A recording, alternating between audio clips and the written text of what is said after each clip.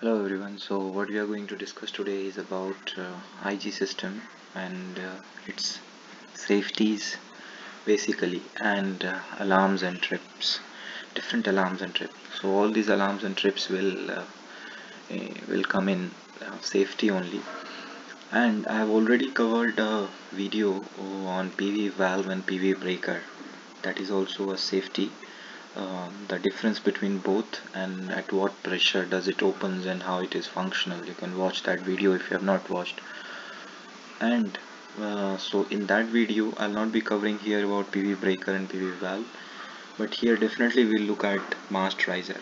So first of all, let's go and look at the requirement of IG system. So here the diagram that you see is a boiler uptake, is the IG system, that we are using the exhaust gases for generating the IG. We have deck isolation valve, we have fresh air inlet, scrubber tower, boiler uptake valve, PV breaker, okay, pressure regulating valve, external supply, cargo tank and hold where we are supplying. We have the deck seals, we have auxiliary blowers, main steam. So all these components are there. We also have another system that is known as inert gas generator.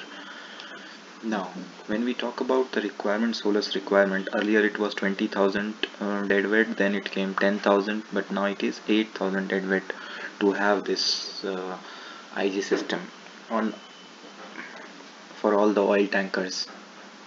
Okay, so in chapter 2 you will find this, it is compulsory. Now they are installed to avoid any high risk of explosion, so we cannot have any high risk of explosion fire during the cargo operation. When we talk about alarms and trips installed on IG system, so safety provided various safety features to safeguard the tank and its own machineries. Following are various we are going to discuss. We have first pressure gauge installed on water supply line to the scrubber tower. Okay, there is a pressure gauge. This will independently come in safety altogether. Low pressure seawater supply approximately 0.7 bar to scrubber tower leads to alarm and shutdown of blower. Low pressure seawater supply approx 1.5 bar to deck seal leads to alarm and shutdown of blower. High inert gas temperature approximately 70 degrees centigrade leads to alarm and shutdown of blower. Low pressure in line after blower approximately 250 mm leads to alarm and shutdown of blower. Oxygen content high 8% leads to alarm and shutdown of gas delivery to deck. So you can categorize here which are alarms and shutdown. Almost everywhere we have shutdown and alarm as well. Oxygen content high, that is 8%, leads to low level in deck seal level to alarm and shutdown of gas delivery to deck. Power failure leads to alarm and shutdown of blower and scrubber tower. Emergency stop leads to alarm and shutdown of blower and scrubber tower.